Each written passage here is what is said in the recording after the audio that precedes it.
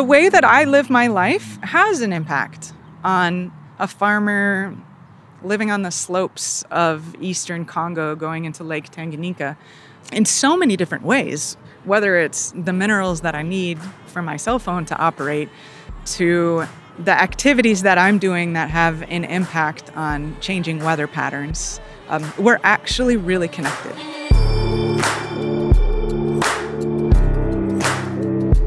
Hello, damn good family. Welcome to Let's Give a Damn, a podcast about people who give a damn, by people who give a damn, and for people who give a damn. Thank you so much for being here this week. You, my friends, could be doing a million other things right now, but you're here. So thank you, thank you, thank you. My guests today are Philippe, Lazaro, and Christi Huizenga, Renaud. Philippe and Christi are part of the Plant with Purpose team. What is Plant with Purpose? So glad you asked. Plant with Purpose equips farming families around the world to increase farm yields, heal damaged ecosystems, improve nutrition, and increase household savings and opportunities. Their approach solves two major issues facing the world today: environmental degradation and rural poverty. Another way to say it is that they reverse deforestation and poverty around the world by transforming the lives of the rural poor. Since our chat is about the environment and food and sustainability and things like these, we met at a park in downtown LA to record our conversation. It felt like the right thing to do, to meet outside while we had our chat. We talk about the environment, we talk about sustainability, how we can and should make the world a little bit smaller. We talk about a podcast we are creating for their organization and so much more. These two humans impressed the hell out of me. I'm so grateful for their work, and I'm pumped you get to hear more about it right now. So without further ado, here's my conversation with Philippe Lazaro and Christi Huizenga, Renaud. Let's go.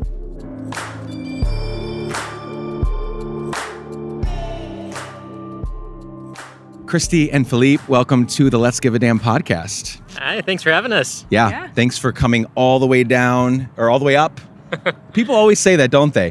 They always like, let's go down, and it could be east, west, north, or south. Thank you for coming up to LA. We are in an amazing park in Boyle Heights, LA. A very perfect place for the conversation we're about to have, which we'll do with lots of things, but among those, the environment, climate change, our part in all of that. So I'm very excited to be sitting in this park at a picnic table with you both. So thank you for being here. So let's begin with, I'm going to ask each of you to share a little bit about your story. I just want to know, what if I say to you, what are the people, places, and things that have made you who you are today? Whatever comes to mind, just share that, because it'll give us obviously some context for the kinds of things you've done in your life and the kind of thing you're doing right now, which we'll talk about. So Philippe, why don't you go first? Sure, yeah. So I was in high school the very first time I was introduced to injustice in a way that really sunk home with me. And it was seeing documentaries and learning a lot about the Darfur crisis, about the use of child soldiers in that part of the world, and human trafficking and a lot of things that went with it. And my first reaction was honestly anger. Just like, I was furious that there were people who let that happen to other people, who were going out of their way to cause human suffering to that scale to kids who are really young and vulnerable.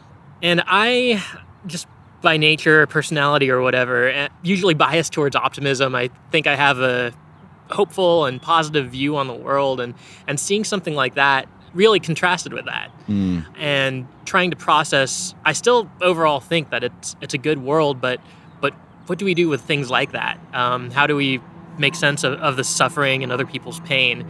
Part of being an optimist is also just wanting to naturally be a hands-on person. And if I am aware of something like that going on, I just felt like I couldn't do anything about it. So that led me to realize that working for nonprofits and being able to use your career in a way that would address those issues, maybe not even just through a nonprofit, but in some way, was an option. And I wanted to explore that as much as I could. So I graduated, I went to college, and then grad school. I studied nonprofit management and international development. So I really wanted to do something just right along those lines.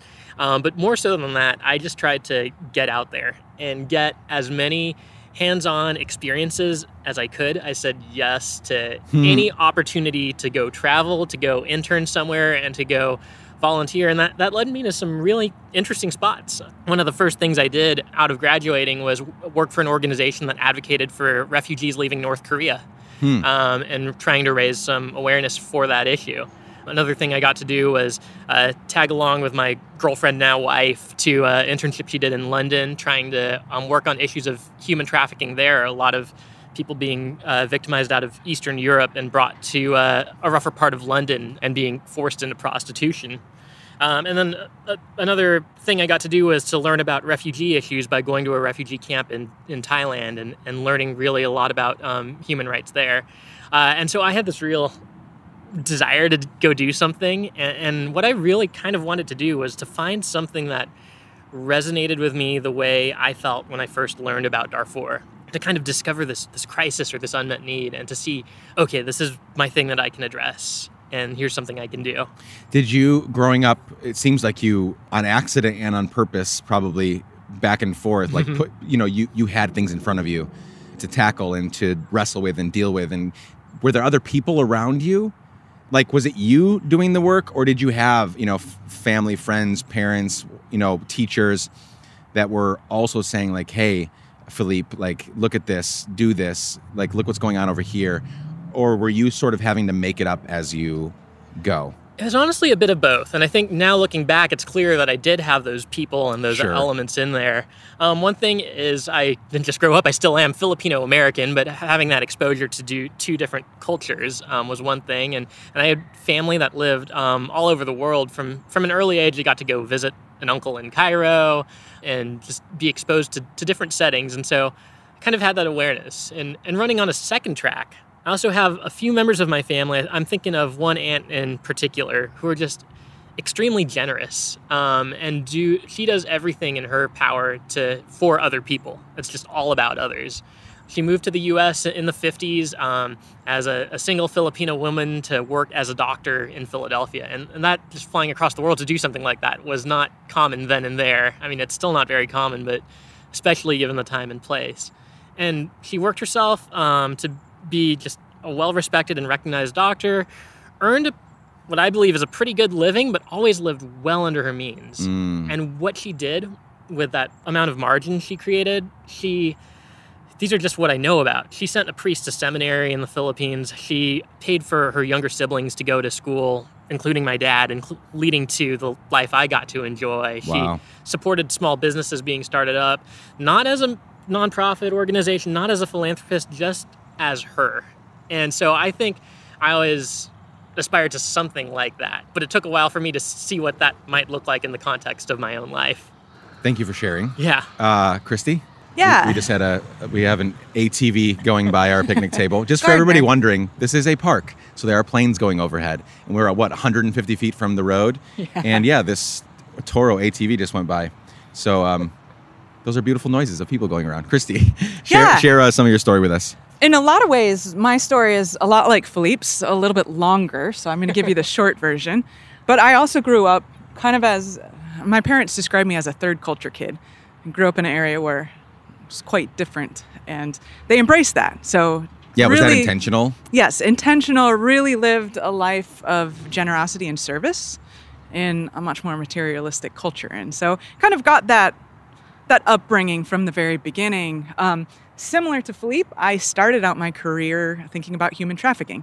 Not the bad side of it, hopefully. I worked for an organization that now calls itself the world's largest anti-slavery organization for quite a few years. And I did a lot of work in South Asia with kind of stopping human trafficking rings. I was working with a lot of undercover investigators and kind of doing some fun behind-the-scenes kind of coordinating for intelligence work. It was just this crash course in a lot of challenges that the world faces, ways that people have found themselves in situations of violence and just terrible stories that I had exposure to that at the time not a lot of people were hearing about. So in some ways, I'm really similar to Philippe. I think that, Philippe describes himself as driven by a sense of optimism. I probably see myself more driven by the adventure that comes in problem solving. And so for me, I was looking at these trafficking rings and these terrible situations of slavery and violence and thinking, how can I change this? And saw myself as a white woman in South Asia and just realized that, honestly, I probably wasn't the best person to deal with the symptoms of trafficking, but I might be much better suited to tackle the root causes. So I went upstream, literally and figuratively, into rural poverty and found that the vast majority of girls that we were dealing with came from the hillsides of Nepal or some of the floodplains of Bangladesh, places where there were very little opportunities, especially for girls, and very little hope available. So I just kind of looked at my skill set and who I am, and had some really wise people speaking into me saying, go to business school and try to see if you can figure out ways to address the root causes of this violence, which in many cases were rural poverty. So did that. Found myself now working with Plant with Purpose, diving into rural poverty. I started from rural finance, and that kind of took me down this path where I learned a ton about what works, what doesn't work, and realized that actually one of the most effective solutions to rural poverty, which is the largest form of poverty around the world today, is sustainability. It's thinking creatively about how do we actually restore the land in a way that helps lift people out of poverty. So these days, I'm one of the directors at Plant with Purpose, which is an organization that solely focuses on that particular issue and from a faith perspective. I love it. And we're going to touch on much more of that here in a minute. What was your earliest memory of giving a damn? So for some people, it's sort of like they can't remember like the moment and it's more of a progressive thing for them. But many people, like there was a thing, there was meeting someone or doing something that it was like, oh, I can never, basically the point of no return is what I'm asking. Like you got to a point where it was like, I can't unsee what I saw. I can't unfeel what I felt. I have to do more of this. Was there a moment like that for you? There were a few. When you ask about the earliest one, I kind of giggled because I have this distinct memory of being like 7, I think, and watching a news show with my parents about how Japanese kids were better in math than Americans. And I was like, no way. I'm not going to let that happen. It bothered me. And it was kind of this entrance into understanding that the world is really diverse and there's so many different people out there. It was probably that light bulb moment for me to think outside of just what I know into a much broader context. Probably the big shift moment for understanding the problems of poverty and giving my life a direction was in college. I spent a semester abroad living in Honduras, in Tegucigalpa. And it was my first intensive and long time away from my culture in a place where I was completely foreign. I was just struggling with Spanish, and I lived in someone else's home. And it was a bit of a shock, but it was also this moment where I realized that a lot of what I just took for granted, as this is just the way that the world works, is not the case. And the world has many beautiful cultures and many beautiful ways of living, and what everybody expected of me wasn't necessarily the way that I had to choose to live my life. So. Yeah. What about you, Philippe? Do you have any big light bulb point of no return moments? I do, and it's kind of similar to Christi. So I mentioned I was on this around the world journey, just looking for where to input my life and my energy to do something. And one of the spots that it led me, where that really lasted with me, was South Africa. Through some personal connections, I got in touch with a care center for orphans and vulnerable children and offered to spend a few months living there and helping out. And here's what I expected. I expected to get there, to be kind of given a task. This is what you can do. Here's how you'll see it really helping these kids. And you can run with that, go home and figure out how to take it to the next level. I got there, and the director of the center was out for an extended period of time because he was having a surgery.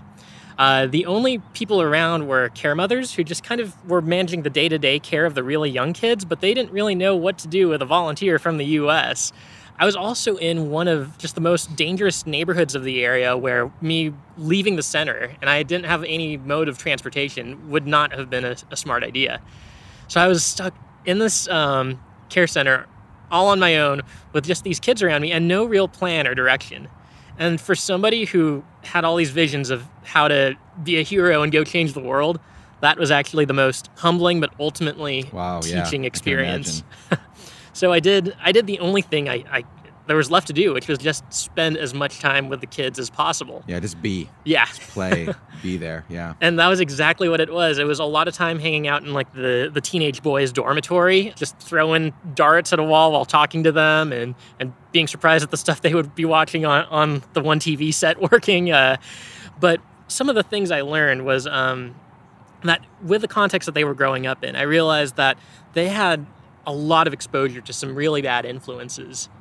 And if they did not have a positive influence that was just as present, just as there, then it was really an uphill battle for their lives and their future. And I started to realize just how many of the other issues that I'd experienced, things like working with refugees and seeing other effects of poverty, all kind of tied down to the same root causes. And I realized what it takes to actually create change is different than this heroic act. It's more about a long-term lasting commitment. It's like what Christi was saying with her journey, looking for those root causes. And also, I realized the most effective people at working with these South African kids and teenagers were the people right around them, the people who'd been working at that care center for years and years. And so I also realized that the helpers are almost always local, and these are the people who need empowerment. It's not about coming in as an outsider, but really learning. And so that set the stage for what I knew, the elements I knew needed to be there for whatever I ended up doing next, which turns out to be Plant with Purpose. Yeah, that's beautiful. Well, let's segue into Plant with Purpose then right now. What roles do you both hold there? And tell me about it, because I'm 3 months into knowing about who you all are and what you all are doing. Very impressed, very excited to learn more about it. And I definitely want those listening to hear about it and see if there are ways that they can contribute to the mission and vision. So Christi, start, and what role do you hold and what do you all do? Great, thank you. These days, I'm the Director of Development and Marketing for Plant with Purpose. I've been there long enough to have done quite a few different roles. I know the small team nonprofit world, and you have a title on your business card, but you've done everything, including probably cleaning toilets and at some point. So yes, please go ahead. Yeah, no, I started out working with our Africa area programs, and we stuck Thailand into Africa for a while. So spent a lot of time on an airplane traveling to different parts of the world. Eastern Congo was probably one of my more favorite trips. But yeah, a big piece of who Plant with Purpose is we're just trying to figure out how do we be effective at that intersection of rural poverty and environmental degradation. We've seen that one of the leading reasons that people are caught in poverty right now today is because of land degradation. It could be climate change, it could be local deforestation, it could be bad care of land, it could be industry coming in and turning things up, but that there's this vicious cycle that a lot of families get caught in where what they're needing to do to meet today's needs is actually having a detrimental impact on their long-term ability to care for and provide for their families. And so what we do is we come alongside those families. We don't give anything away. We just teach, train, and equip families to turn that cycle upside down to where they're actually restoring the land in a way that increases their agriculture yields, restores their community, kind of unites entire communities to change some of these structural problems. So I kind of like to think about it as like a little David and Goliath. How do we help these rural subsistence farmers make an actual big change against the huge forces that are coming at them in the form of environmental degradation globally? It's probably very rare that they ever feel in control of anything, right? Everything's always happening to them. And so to help them realize that they do have stuff they can control and do and contribute is probably so life-giving and empowering to them. I can imagine. That's the hardest thing, and also in some ways the easiest thing. The most exciting thing that we do is offer hope to people who don't think that they have any hope, but really they have a lot more power than they realize. Yeah, that's really great. Philippe. Yeah, so I'm the creative director and marketing person, storyteller, really. And I kind of think I have the fun job, though. I hope everyone feels that way about their job on the team. But I get to tell the stories and share the stories of the firsthand lived experiences of the people we're working to empower, and to use their stories as a bit of evidence to show that there are things we can do in the face of these big Goliaths like climate change, like deforestation, put like a human face on these things that are so often addressed from like a top-down scientific statistical level. And really, if I can kind of get somebody to care the way I experienced that feeling when I first learned about certain issues around the world, that to me is the big win at the end of the day. Getting someone to care and getting them interested to invest their resources to go help someone else. Let's get practical for a minute. Numbers, so I think people probably now understand kind of the top level, but how is it working out really practically? Sort of what sort of impact are you having and where? Sure. Yeah, we're in 8 countries right now, the majority of which are in Africa, some in Latin America and the Caribbean, and also in Thailand working with refugee communities. We've seen that in the communities we work, poverty is cut down by 2/3. And that's the result of people being... That's awesome. Yeah. And the way that happens is people are able to grow more crops. They're more resilient to things like drought and famine as they solve the issue of deforestation and start increasing the amount of trees rather than taking them down. Their soil quality improves. And to me, that's all just a reminder where for as much doom and gloom as there might be in the world of talking about the environment, sometimes just doing the simple things that allow just these natural processes of creation to take over and get back to the way they're supposed to be running. Once you let that happen, it really just lets people thrive. You talk about it too in terms of just a broader global impact. We talk a lot about the environmental piece of what we do. Sure. Poverty is probably the thing that connects people. Everybody understands, at least in theory, what it's like to be stuck in poverty, and being able to take that and turn it upside down and to actually grow out of poverty is really hopeful. But the environmental story is also equally interesting. We often talk about change in vegetation cover just as a way to measure the type of environmental change that we're doing. Sure, yeah. So we're working in watersheds where we actually see a watershed going from getting worse every year to getting better every year. And a big piece of that is reforestation, agroforestry, just small little ways that people can change the way that they farm when done as a community have a huge impact on the ecosystem surrounding them. So if you think about it in terms of the climate conversation, it's just one small piece of environment, an environmental restoration that we can do, but climate's what everybody's talking about right now because it's huge and it's urgent and it's in our face. We're currently working with about 40,000 families around the world. We could easily scale that up. We're at a phase in our organization's lifespan where we're ready to grow and we want to grow. So we're hoping we can double that within the next few years. But at 40,000 families, we're seeing that each of those families is absorbing through the techniques that they're using to improve their farms and grow out of poverty. They're also absorbing probably about half the amount of carbon dioxide that the average American is responsible for emitting every year.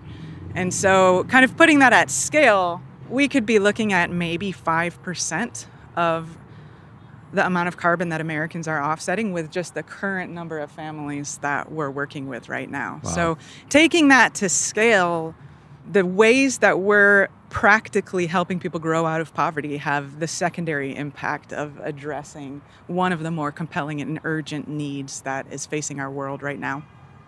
You said that you are ready to grow.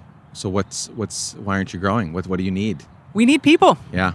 We need to get out there. We have been based in Southern California, which is beautiful and wonderful. But I think that in some ways it's been a hindrance for us. We need to talk to the rest of the country. Yeah. So we really thank you for this opportunity to just share our story. Yeah. That's really great. Yeah, one thing I'll add too is we're a Christian organization. We're completely faith-based and faith-motivated, and we believe that things like poverty and the environmental crisis have spiritual roots. And I think that there are a lot more believers within that faith who have the potential to connect dots between their relationship with creation and the call to love your neighbor in a way that has yet to be fully tapped into. And I get really excited to think about once those dots are connected and once this starts taking off with people, what that could look like. Just speaking from my own faith lens, I believe that my spiritual beliefs give me a huge sense of importance to take care of the earth and to be a steward of creation. And I think that the more people start realizing just how this isn't just some side accessory to faith, but it's actually a huge way. It's a central part. Yeah, it's a big way you can just practice it as a spiritual discipline, taking care of creation and serving other people through it. But there is so much room for that to take off and to hit those levels Christi was talking about. Why do you think, let's spend a minute or two there. So I'm with you in that my faith really propels me forward. It's a lot of work to do, and I can tie so much of that motivation back to my faith. But there are so many, and I'm using air quotes, evangelicals in this country who use their faith as a reason for not doing it, because somehow they've read the same Bible that you and I have, and what they've gotten out is that the whole thing's gonna fucking burn someday, so why worry about it? You know what I'm saying? Like they're just like, they have such a bad view of the future that they don't care about reducing, reusing, recycling. They don't care about, if we talk about meat, if we talk about deforestation, we talk about these things, they're just like that's not my thing. I just need to take care of my family and do all these things, right? But this, and I'm pointing to everywhere around us, I'm pointing to cars and people and grass and trees, and like, this doesn't matter to them. Like, so how, in your view, how is it possible that we have the same faith background, but we're coming to two vastly different conclusions? It's really interesting. Diving into that question is just fascinating. And I don't know, there's no one absolute answer to it. One thing to keep in mind is that American Christianity deviates from a lot of global Christianity on this topic. Yep. We work in Tanzania with the Evangelical Lutheran Church there, and they see creation care, it's kind of an American term for just environmental stewardship, as a core tenet of their faith. And actually, to the point where if you go through confirmation, which every child does in the Lutheran Church in Tanzania, you have to plant a tree. And you have to see that tree as a representation of your faith and God's act of renewal through you in the world. When you look back at the Bible and you read the Bible from cover to cover, for the most part, it's talking about what hope looks like to a society that looks a lot more like those farmers that we're working with in Africa. The Bible is written to a predominantly subsistence agriculture society, and throughout the entire history of God and people, God has been talking about restoration of the land, a restoration physically and not just spiritually. But the change in American Christianity is really fairly recent, where we've taken faith and made it just a spiritual thing and not a physical thing as well. Not a holistic thing. And how did that happen? I talked to a lot of people and try to figure out where did this change come? And the consensus seems to be that the big change happened around the time that Christianity started to side a little bit more with certain political parties. That happened at the same time that the environmental movement kind of sided a little bit more with some Eastern styles of spirituality. Sure. And so I think that a lot of Christians started to take on things that were above and beyond just the core tenets of their faith, and started to see some ideologies that our culture has associated with Christianity as part of Christianity.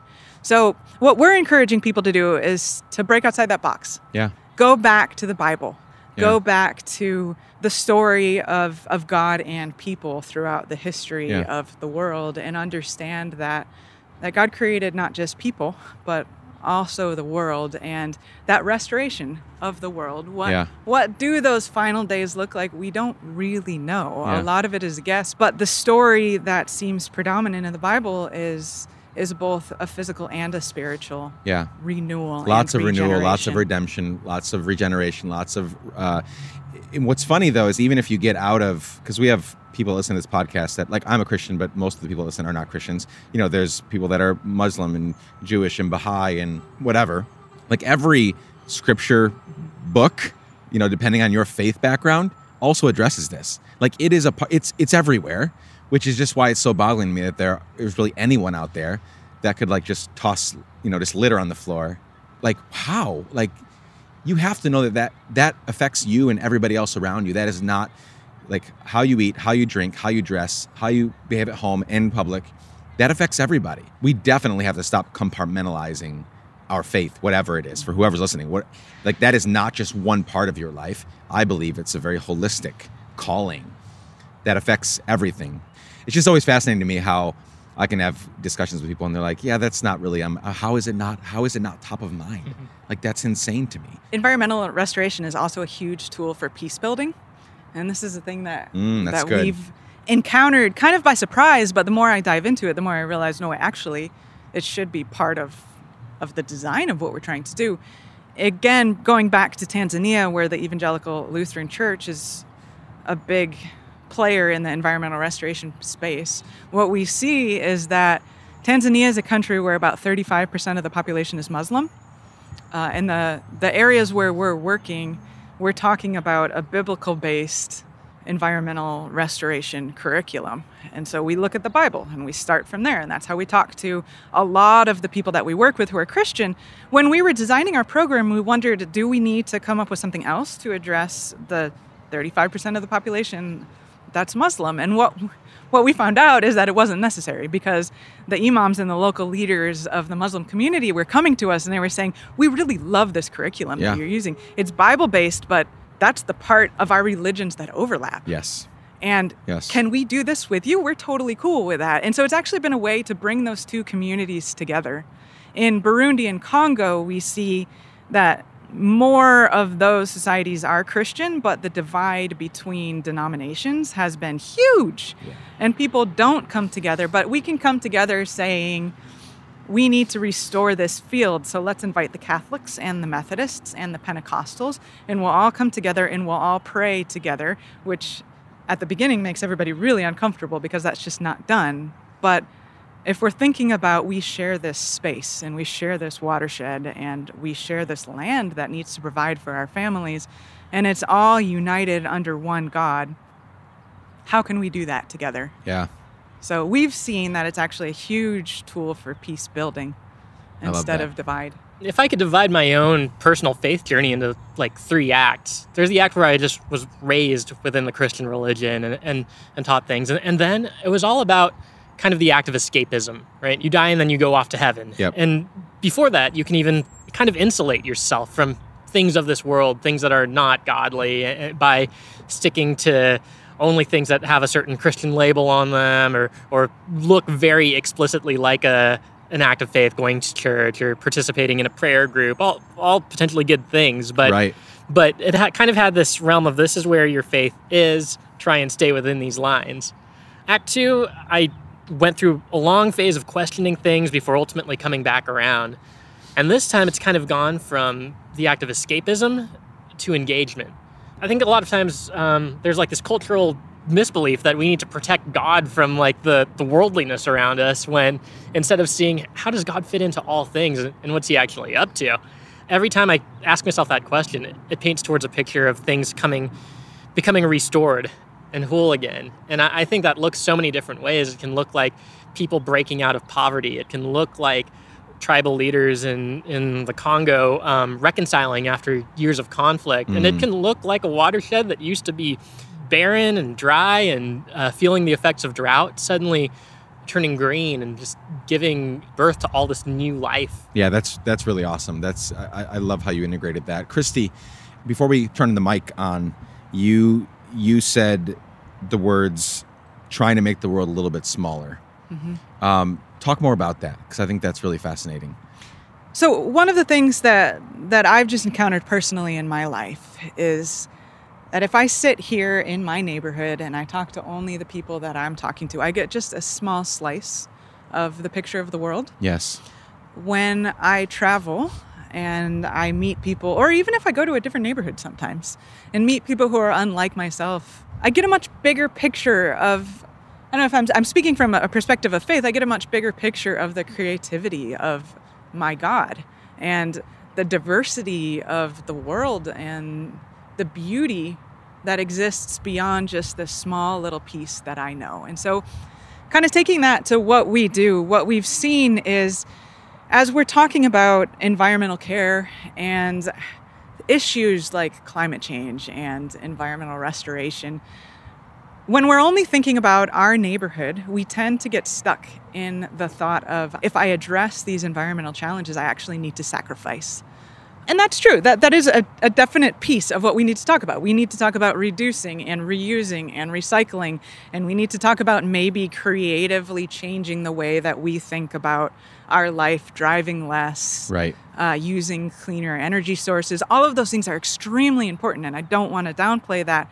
But what I've found is that we often get stuck in what we can see, and we don't think outside the box. So globally, what we're looking at is there's a huge problem right now in the world where we've addressed a lot of urban poverty. Rural poverty is what remains. And we tend to think of rural poor as people who are not capable of solving some of these larger problems. And I think it's just because we have a lack of creativity and it's a lack of understanding of these challenges. So at Plant with Purpose, what we've realized is the way that I live my life has an impact on a farmer living on the slopes of eastern Congo going into Lake Tanganyika in so many different ways, whether it's the minerals that I need for my cell phone to operate to the activities that I'm doing that have an impact on changing weather patterns. We're actually really connected. Yeah. And what's really cool is to see how that farmer in Eastern Congo is not just a passive recipient of the evils of my lifestyle, but also can have a huge act to play in changing the story that we're telling. So that farmer can be working their land in a way that offsets some of what I'm doing, can be working their land in a way that conserves and protects and regenerates biodiversity, can be farming land in a way that allows us greater access to things that we've not seen in terms of what are some of the resources that exist in those forests right at the top of those hillsides.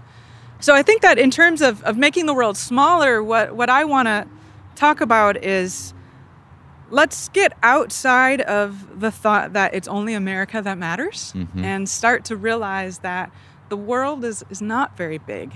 And those of us who live in different places around the world are connected and are helping each other and not just suffering the consequences of one side of the world. So kind of going back to those numbers, we're working with about 40,000 families. We could easily double that to 80,000 families. We could probably take it much bigger than that. There's other organizations similar to us doing this type of work. A huge and often overlooked solution to some of these larger global problems is in empowering and equipping the rural poor to change the way that they live that offers them hope, offers them a chance to be actors in this story and not just passive bystanders who have things happen to them. Yeah. You mentioned people becoming aware that America is definitely not the only country, right? Physically, it's not even near the only country, but also it's not we've got to get rid of this notion that we're the greatest and we're the best and we're the biggest and we're the baddest, because it insulates us. And now we start thinking that everything that I need can happen here. In other words, if the other 190 plus countries fell off the face of the planet, we'd be able to exist. And that's not true. We all need each other, right? And we must expand our view. We must start by getting out of our neighborhood. We all live in cities that are big enough that there's parts of the city we've never even been to, right?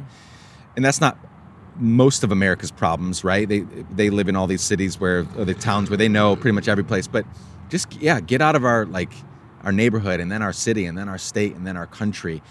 And you'll begin to see how beautiful and amazing these other people and cultures and food and music is, and how much we need each other. I also think it's extremely important for the health of our country.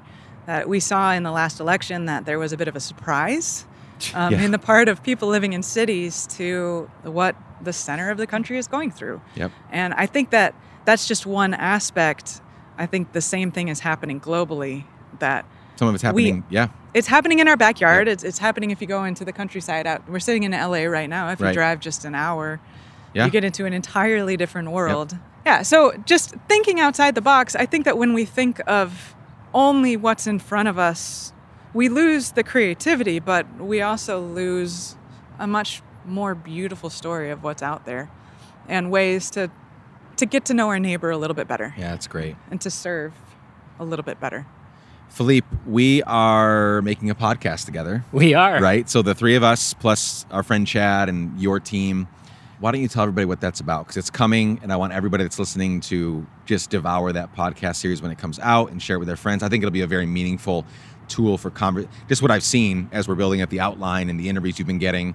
I think it's going to be a really great piece of content. So tell us about it. Sure, yeah. So the show is going to be called Grassroots, and we are taking a global look at the environmental crisis we're in right now, what people around the world are doing to respond, and what that means for people of faith or even people who are just concerned about this issue.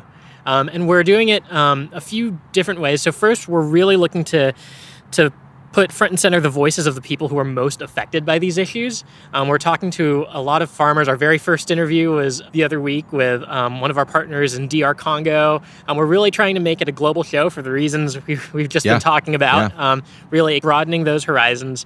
We're also trying to go beyond just seeing something like climate change or deforestation in only a way that looks at the numbers. I mean, numbers are important and they tell a story, but also to look at the human side and remember who's being affected by this and how are they responding. And then the third thing we're doing is we're talking to people who aren't just strictly environmental scientists or just working right within the issue, but we've also been talking to people who primarily are peace builders or healthcare workers, people who are farmers and parents and all kinds of people who interact with the environment some way, because we all do. We're really addressing root causes that play themselves out a whole bunch of different ways across other contexts. I love it. And when will this show be out, generally? Generally, we are aiming for a summer release sometime by mid-June. I love it. I love it. So everybody listening, I will remind you when it comes out, but make sure to go look for it. Okay, let's begin to land this plane. I want to know something from both of you as we wrap up. You're both going to die someday. Hopefully it's many, many, many, many years from now, but you're going to die. I'm going to die. I don't want to die just yet, but it could happen anytime. You're going to die someday. And in a hypothetical scenario, I've been asked to give your eulogy. What do you hope that I would say on that day? I'll start with how I think I would want people to feel, because I know how I feel when I've been impacted by somebody's life. When I think of people who've passed, like maybe someone legendary like Nelson Mandela, or even my grandma who passed away a couple of years ago, is a profound sense of gratitude for them, yes, but also just for my own life. Yeah. And for the opportunity I have and however many years I get on the earth to do what I do. And so to feel a sense of gratitude and wanting to make the most out of that precious time. And I think as far as what you would actually say, I would love it if you were able to say he reminded me of what hope looks like, or he pointed me towards hope, something along those lines. I think I began my story by talking about how I've been a natural optimist. That's kind of my bias. And something I've learned over the past couple of years is that hope and optimism really aren't the same thing. You can be totally in touch with the realities of the world, with how harsh some people have it, while still holding on to a strong sense of hope. Hope is just that refusal to admit that this is the end of the story when things aren't looking good. And you can do that in the face of all kinds of calamity, in the face of global warming and deforestation and all that. The thing that keeps giving me hope is I think of the time I get to spend in the field visiting with our partners and our participants. And when I was in Thailand a couple of years ago, I got to spend time with a community where most of the older men were former soldiers when they were teenagers. They weren't Thai ethnically. They were from another minority group that had mostly had to flee from Burma to escape a regional war. And one of the guys I spoke to, and this kind of stood out to me because it was this issue that kind of pulled me into this whole way of life in the first place, of child soldiers and teen soldiers. And I met this guy named Chaka, and he had his grandson with him, and kind of just trying to get people to open up and tell me their stories. I just asked him, hey, do you think your grandson's going to have a better life than you? And he laughed at me for a second, and then he said something really serious. He said, when I was this kid's age, we had to kill our dogs because there was a war, and if they kept barking, they would give away our location and we wouldn't be safe. And I was trying not to cry because I'm a huge dog lover, and I'm around this village in Thailand who I just met. But what that reminded me was that all around the world, you hear about bad things happening all the time, about all the drama in politics and all this top level stuff, and it can really make you think that most of the world is just falling apart. And when I travel and when I meet people and meet folks like Chaka, I realize that like 99.5% of people out there, maybe even more than that, just people who at the end of the day want to pass something better on to their kids or their grandkids. They're people who just want their family and their community to have a good day and to have life as good as possible. And if sort of the things I do on a daily basis for the sake of my family, my community, and my world accomplish that same thing and remind people of that same truth, then I think it'll have been a good life. That's awesome. That is a great life and legacy. Christi. Yeah, I would agree with a lot of that. I think that I come from a perspective of faith, and I would love to end my life with people saying, she lived out her faith through love. And I see the ways that she didn't live for herself. She didn't accumulate for herself, but instead gave over and over and over again, and showed me a picture of hope in life. And so when I think about the way that I want to raise my kids and the way that I want to lead my life, I would much rather be known to be a person who chooses love and who chooses others over myself. And I think that may mean I don't end up the wealthiest person in the world, and it may mean that I have a couple moments in life where things are a little hard, but I think that through that, I can leave something much more beautiful in the world. It's amazing. I think people might wonder what there is to do in the face of all these issues we talked about. And we mentioned how it is surprisingly easy to actually do something that has a proven impact, a lasting impact in the lives of farmers around the world, of rural villages, and people who are living.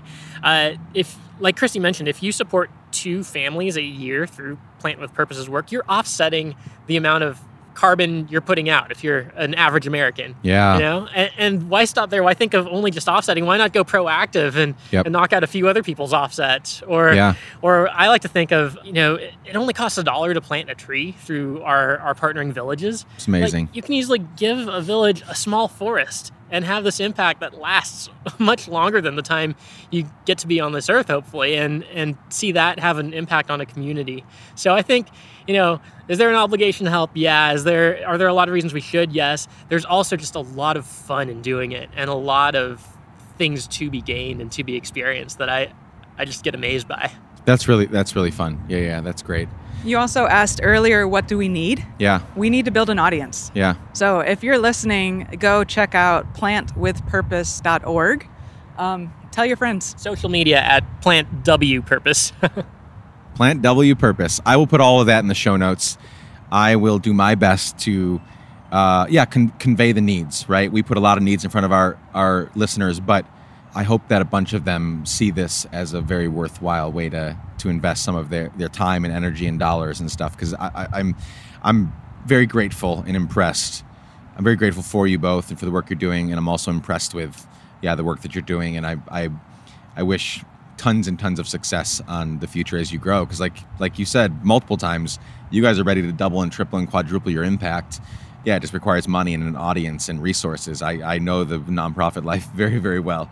I know the limitations, and it's a hard endeavor, but super, super worthwhile. So I'm grateful for you both. Thanks for being such a strong advocate for sustainability and for caring. There's so many different ways to do this out there, and we're just one small one. So we really appreciate the opportunity to come share and to learn more. And right before we did this, 100%. Right before we did this interview, for everyone that's listening, they interviewed me for their podcast, Grassroots, that's coming out. So if you want to know more of my thoughts on some of the ways that I'm doing this, and that my family and our neighborhood and our community, and some of my thoughts on sustainability, environment, climate change, single-use products, all of that, you can listen to their show when it comes out. I'll be sure to point that out. So thank you both for joining me. Let's do it again sometime. Thanks. Yeah, absolutely. Thanks, Nick.